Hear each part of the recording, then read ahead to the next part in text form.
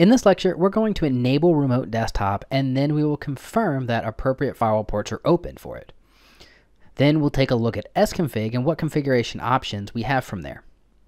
We can enable remote desktop from Server Manager here. We simply just go to the local server, and we can see that remote desktop is listed in here, and it's currently selected as disabled. So all we have to do is click on the little disabled link here, and it's going to bring us into system properties right to remote desktop. So all we have to do now is select allow remote connections to this computer. It's going to tell us that firewall exceptions are going to be enabled, but we're going to confirm that in a minute. So we'll click OK, and we want to make sure we leave this checkbox on, allow connections only from computers running remote desktop with network level authentication. This is important because it's much more secure this way.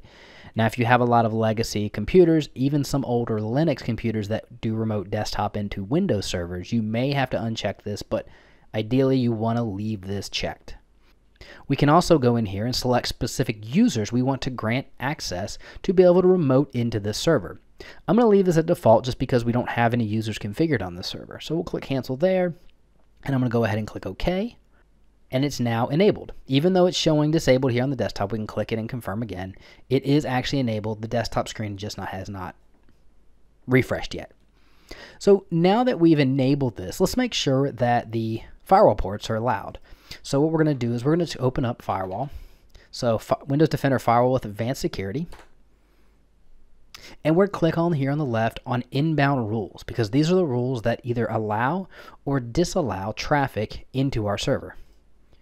So if we click this guy and then we start scrolling down here, since they're all in alphabetical order, we will see remote desktop. And there's a couple additional ones here, but what we want are the 3 that are part of the remote desktop group. And you can see they're already enabled. If they weren't, we could simply click them, right click, and choose enable. In this case, it's saying disable because they're already enabled. So perfect. We've now configured remote desktop on our server.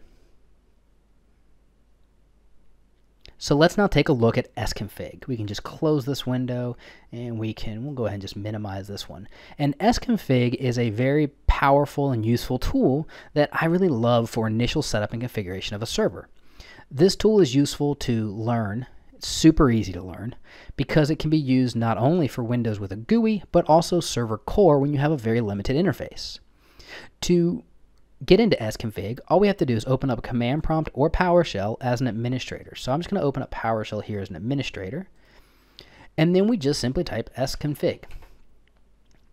And you can see we're brought into server configuration, and there's a lot of options we have here. We can change the computer name, we can add it to a domain or a work group, we can configure remote management, we can even do our configuration of remote desktop from here.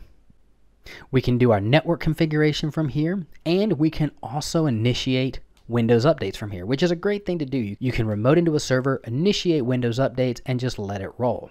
So SConfig is a really powerful tool to use and to learn and get familiar with, because you can use it again across Windows Server with a GUI or Windows Server Core. In the next lecture, we're going to go over roles and features within Windows Server 2019.